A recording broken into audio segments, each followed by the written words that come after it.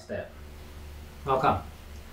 Amongst its many energetic functions, the Kundalini, the one I'm showing up there, is one of the most powerful methods of promoting the health as well as the vigor and the vitality of our reproductive system.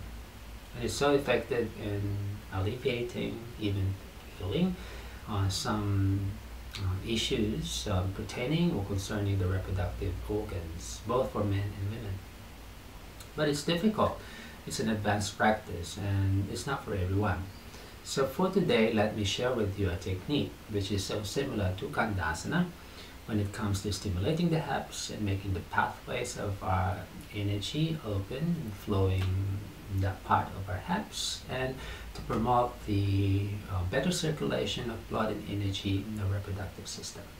So most of these components are doable, but it will still require a level of flexibility and strength of the body. So if any of these elements are still heavy for your body at this stage of your practice, you might wait up a bit and sort out those elements first before you try this tutorial.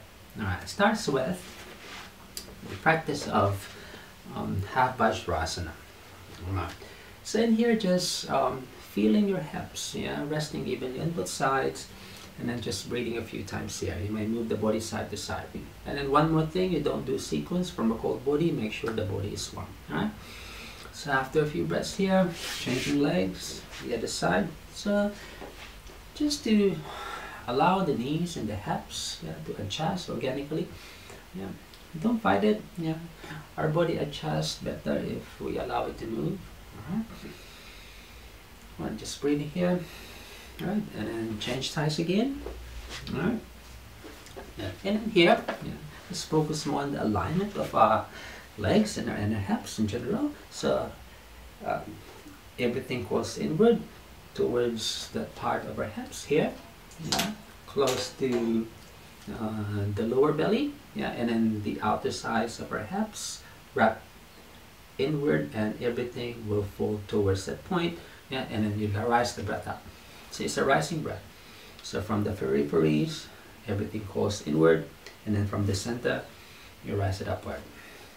And then from here, just breathe comfortably, and at the top of the inhalation, we will be practicing kumbhakas. So inhale, retention. Clip the jaw and the bandha for 4, 3, 2, 1. Alright, clip up. Exhale the throat and the chest, and the rest of your body relaxes. Shift your weight to that extended leg, and cross that front leg, and then side to side again. Alright, and do the other side. Inwards. Inhale. Exhale, sitting back. Inhale in and up. Alright, retain. 1004, 1003, 1002, 1001. Alright, a light clip. Alright, exhale the throat and the chest. Shift your weight back to the hips. Alright, let your weight pour out to the side and cross the leg, and then side to side again. Alright, first leg again. Alright, thigh bones in, belly in. Rise the breath up. Alright, this time at the top of the inhalation, we will add another technique. We call this the vajroli mudra. Alright, so the vajroli mudra, what we're going to do is we lightly clip the genito-anal region, like you're holding your hips towards the midline, like there's a ball between your inner hips, and you want to just lightly hug it. You will feel it. So you may do it 1 per second.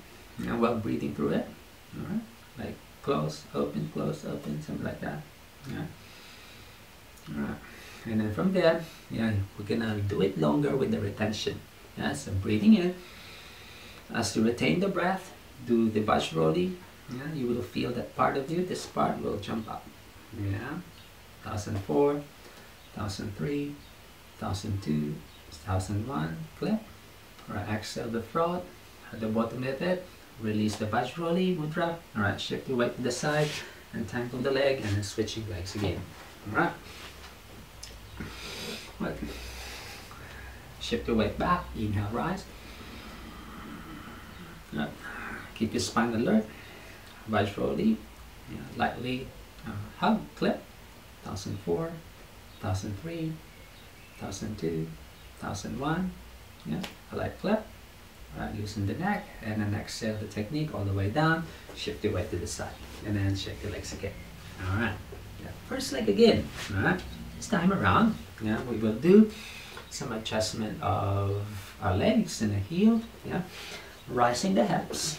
Alright, and then just folding your foot towards the mid channel. Yeah, so it can rest between the right and the left sitting bone, close to the tail. Not against the perineum, but closer to the tail. Alright, towards your anal region. Alright, and then from there, feel the tail, you won't miss it. Yeah, as soon as your heel finds that point, it will contour, yeah, beautifully to that point. And then just hug the legs back to the center channel, so you can sit comfortably on your heel. Move your weight back. At first, it might not be the most comfortable feeling, but you're gonna get the hang of it. Alright, and then here you may use the heel to lightly massage, yeah, that part. You might do it side to side. Alright, exhale. Alright, you might feel it a bit burning, yeah, but that's part of the process. Yeah, you are stimulating the nerves and the muscles there, massaging it. Yeah, that's why you make the blood flow to increase, yeah, in that region of your body. Now inhale. Alright, do the retention, vajroli, 1003. As you do the vajroli, shift the weight back a bit, so you are pouring the weight of your body towards the heel. Make sure that lower belly is active. Yeah, rising breath, 1002, 1001, clap. Alright, exhale the throat. Alright, all the way down, and then release the weight to the side. Alright, let the foot entangle, shake it out a bit. Alright, so make sure there's no pressure here. Make sure the foot and the rest of the ankle is flexible. Alright, that's the reason why it's very similar to the Kundalini, because the alignment of the foot while it's under, it's like that. Alright, so let's take a look at that closely. So the other leg. Alright, first you may want to open, so you can just angle the foot towards the midline, and then place the heel between the right and the left sitting bone, closer to the tail, and hug your knee to the midline, and rearrange the front leg too. And there, adjust side to side. Now, one side is normally heavier. Alright, good. You might slide the tail back a bit, side to side. Right. One side would have its own way of finding its lighter spot. Yeah. Make sure there's no pressure there. Yeah. The foot can rest comfortably. Good.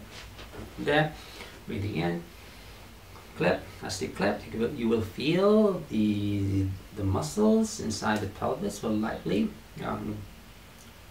activate or really clip the heel. 1003, 1002, 1001. Well, open up, exhale all the way down to the hips. Release the vajroli. Let go to the side. Yeah, side to side again. Alright, and then the first leg again, bending. Alright, lifting, adjust the foot. Find the center, hug the leg back in. Alright, this time around we will add another component. This is very similar to the maha mudra actually. So I've given a full tutorial on the maha mudra. You might want to take a look at that so you can study as well the principles behind the technique. So breathing in. Don't do the vajroli first. Exhale, inhale, reach, and exhale. Alright, inhale, pull back, do the vajroli, and then do the retention. They are done all together in one go. Yeah. Exhale, inhale, at the top, clip. You may look between the eyebrows, or you may look inside. Make sure you're holding the steady part of the foot. I prefer holding it at the top so I can root the side trunk up. Because if you hold it this way, the spine is restricted. Now pull back. 1003, 1002, 1001. Inhale, exhale, loosen. Alright, release the whole of the structure to the back. Rise the breath up. Alright, hands to the floor. And exhale the hips to the side. Alright, release the leg side to side. At this stage of the practice, you might be feeling that part of your hips somehow energized. Yeah, a bit burning and hot. Alright, the other leg too. Hips, slide back. Alright, carry the foot. Breathing in. Exhale, inhale, reach. exhale, inhale, pull back. Alright, if you can do the ujjayi breath, that's very ideal, because the ujjayi breath is a way of really sending that potent prana inside the system. But if you can't do the ujjayi breath, just a normal breath, and then retain it. 1003, 1002, 1001, clip up in. Alright, exhale, loosen the neck, the chest. Inhale, shift the weight back. Rise the body up, don't let the leg collapse. Rise up. Alright, exhale, hands, and then the hips to the floor. Alright, and then release the legs. Alright, so that's the whole technique. So how many? Maybe for the first 6 weeks, just 1 repetition each side. Just be comfortable with it. Let the sensation sink. Let the breath and the mind become comfortable doing it. And when you're ready to progress, add 1 repetition every 2 weeks and make your retention longer until you can comfortably practice 5 repetitions each side, flowing in between sets, or you can do the sequence in one go. Yeah, so that's a good alternative to Kundasana, not just in promoting the health and wellness of our hips and our reproductive system, but it's a good preparation for some deeper elements later on, or even meditation after. Until the next time, namaste.